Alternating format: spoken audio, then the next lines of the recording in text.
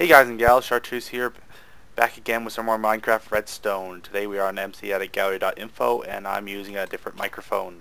We're going to see how well it turns out. Hopefully good enough, because it's a bit more convenient for some stuff. Not on my main laptop, because it doesn't, Fraps doesn't like USB microphones and Windows XP apparently, but yeah. So here we have just a memory cell I was playing around with. It's pretty much a D-latch here. That's your latch. That's your clock input. You take your input on here, and it latches itself to whenever the clock is placed.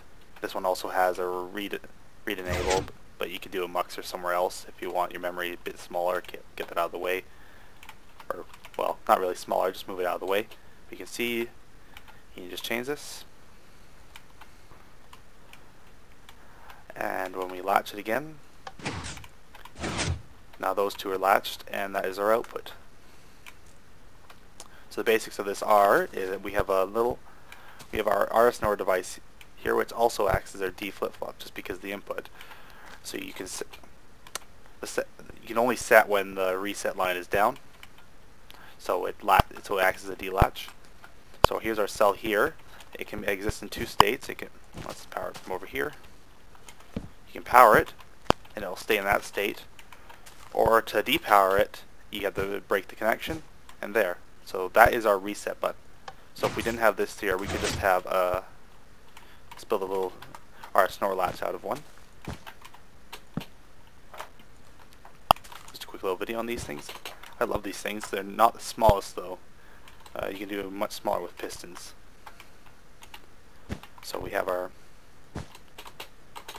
I'll just build it the same way I have them over there.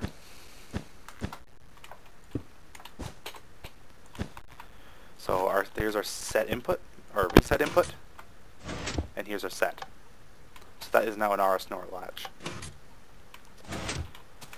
It's very fast. The slowest part in this one is the piston, but pistons are only 1.5 redstone ticks, so they're not too bad. So this is a fairly fast memory cell. Just a byte here, 8 bits. Nothing special. Another concept I was playing around with was using glass and a horizontal one. Only problem with that, you can't get a full 8 bits in there just because of the limitations of pistons. They can't push that far, unfortunately. Just a bit short, but works for a nibble here. Same concept, just with a different way of pulsing it. Instead of pushing pistons down, you just push blocks sideways. As you can see, latched into the new state. So yeah, that's just this simple design. The way I saw this thing, including this, was from what is it? It'll be a shift register design I saw on the Minecraft forums. I really having trouble remembering the person's name, and yeah, here it is. Yeah. So this is a shift register design, not mine. I found that this was on the forums. But what I took from it was the inner part here. I never really thought about this part before. Doing a concept of just using a repeater powering itself as a latch, and then using pistons to break the connections. It actually works very nicely. I won't go into the shift register. If you want to do that, you can search on the Minecraft forums for most compact bidirectional shift register. This one can shift both directions, and it's very, very fast.